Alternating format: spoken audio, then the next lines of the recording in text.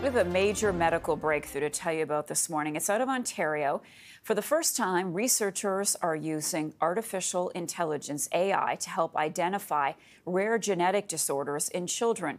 With more, I want to bring in CTV's Renee Rodgers. Renee, good morning. Tell us about the details around this research and the patient it's helped. Hi, yes, Marcia, good morning. Well, this is being called what is believed to be a world first.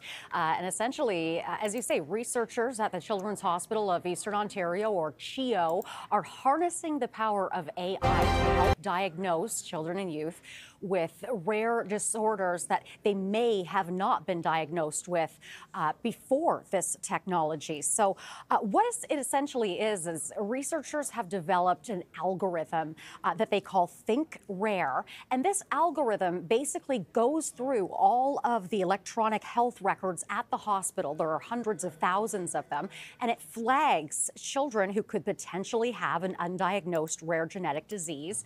That child is then referred for genetic testing. Now, one of these children is a little boy. He's 10 years old. His name's Anthony Wistaff. He was flagged and then subsequently diagnosed after genetic testing with something called Chung-Jansen syndrome. This is a game changer, his parents say. He had been in and out of hospital his whole life. That includes 100 outpatient appointments and 30 visits to the ER for various reasons. They did not have a clear diagnosis. They now do. And his father says it's been a game changer. Take a listen. We were able to actually assist him with even more help because this research brought a report, and this report was brought to the school, where the school was able to get more funding to help our son fully establish himself as a full student with all the knowledge and all this technology he's able to have. So, Marcia, as you heard there, really has opened up a lot of opportunities to get their child the help they need with this new diagnosis. So what could this mean for the future of diagnosing patients, Renee?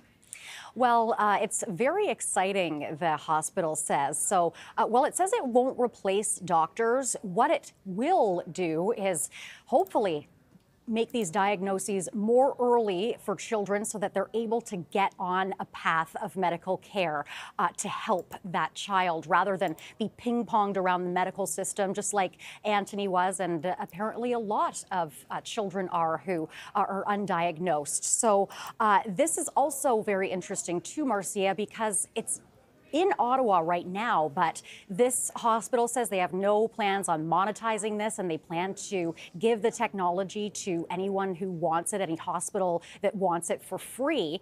So you could very well be seeing this much more widespread across Canada and even around the world. Renee, thank you.